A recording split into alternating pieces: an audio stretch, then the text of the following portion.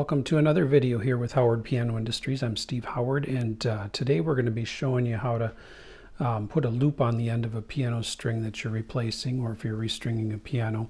I'll show you that in most cases, as it is with this piano, you've got your strings here that are attached to the tuning pins, and in most cases, most of the strings, let me get around here, are going to go up and they're going to loop around a hitch pin. So you can see that one of the strings is going to come up here, and this comes from one of the tuning pins at the other end, and then it's going to come up here and loop around the hitch pin and then come around and wrap around back down to the next tuning pin. But sometimes you have like an odd number of strings, or an odd number of strings in a section, and maybe the top string, okay, so the right string of the top, the highest note, is not going to have two strings that are going to share one hitch pin, but it's going to go from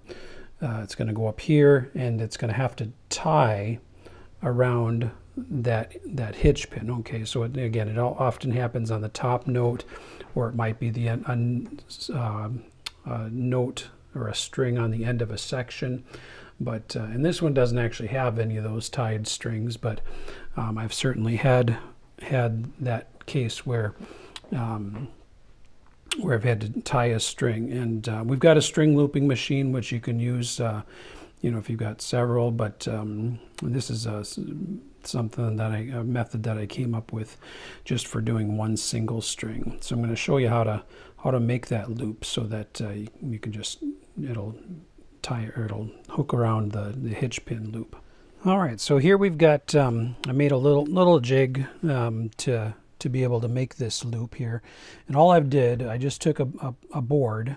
It can be any board, and I took one of these L-shaped pins, and this other end of it was threaded so that I could thread it and screw it into the end of the board, and that just holds it in place so that I've got a stable thing. And then I clamped the board to my work table here. So pretty basic jig that pretty much anybody can make with a couple different parts. But we're going to show you how to make that loop. Okay, so you're going to take the wire and you're going to wrap it around and make a nice, so you're going to kind of crimp the wire so it comes around like that. And then once you've got one nice tight loop, you're going to start to come down around the main wire with your tail there, and you're going to wrap it around, I would say 4 or 5 times, just keeping your wire nice and tight. I got 3.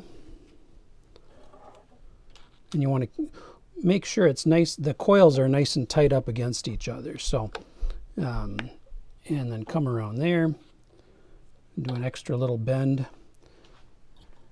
and there we've got our loop. And then that part's going to go on the hitch pin, and then because it's got the coil on it, that's going to hold it. And then once you've got it there, and what I'm going to do is I'm going to pull this around so it's sticking out. There we go. A little bit more straight out. And then what you can do is you can just take your wire cutters and snip off the extra piece of tail there. Do it about fairly close to the coil. There we go. And now we've got our hitch pin loop with the coils on it. Fairly simple. And then what you'll do is just you'll hook that onto the end of the hitch pin loop, and you can even cut off a length of wire, longer than you need, and then cut off when you go to install it in the tuning pin. You'll cut it off the length that you need to go on the coil, and we should kind of talk about that in another video. But that's how to make that loop, in case you wondered how that's done. So just let us know if you have any questions, or glad to help. Our website is howardpianoindustries.com.